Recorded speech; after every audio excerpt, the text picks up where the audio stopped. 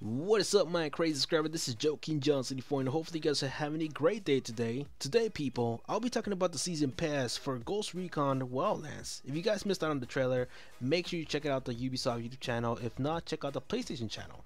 Both trailers came out on these channels, and I'm telling you, the trailer does show you a lot of good stuff about the season pass. So let's start off first with NARCO Road. NARCO Road provides you with new vehicles, new camos, and anything you want from customization. They're gonna be adding more stuff to your character, and also they're going to be adding a new mission where you can be able to join a narco gang so you can destroy it from within. So what you got to do is pretty much join a narco gang and then also climb the ranks. It's kind of like it's kind of similar to Most Wanted. Like, if you guys ever played like Need for Speed Most Wanted and you're in the blacklist, you gotta climb the ranks in order for you to fight the boss, right? I'm pretty sure it's kind of similar to that. So it's gonna be quite interesting how this is gonna work. For sure it's gonna be like maybe like a 2 hours more into the game.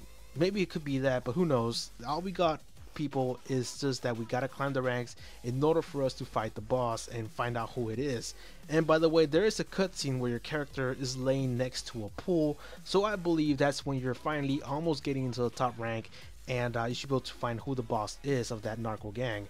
And also they give you a monster truck, which is gonna be awesome to drive around. To be honest, I cannot wait to run out, run over random pedestrians out there, and also push out like, trucks off the cliff. It's gonna be funny to do that. So anyways, that's the first one. Moving on to the second DLC, which is gonna be Fallen Ghost. Fallen Ghost is about rescuing your teammates. You're gonna be in a helicopter crash. It's gonna crash down in the middle of the woods, and then also you're gonna be in danger at the same time because you gotta face very dangerous soldiers out there in the middle of the woods, and it's gonna be quite difficult to sneak around. So you gotta be very tactical in order for you to survive, because if you're not very tactical at all, you're running out there like it's GTA 5 or Call of Duty, you're just gonna die real quick, which is the biggest problem that this game community really has. Everybody thinks it's GTA 5 when in reality, if you don't move tactical, you don't move like in a stealthy way, you're pretty much screwed. So hopefully you guys get good teammates in order for you to succeed on the second DLC. So to be honest, guys, I believe the first one's a lot better than the second one,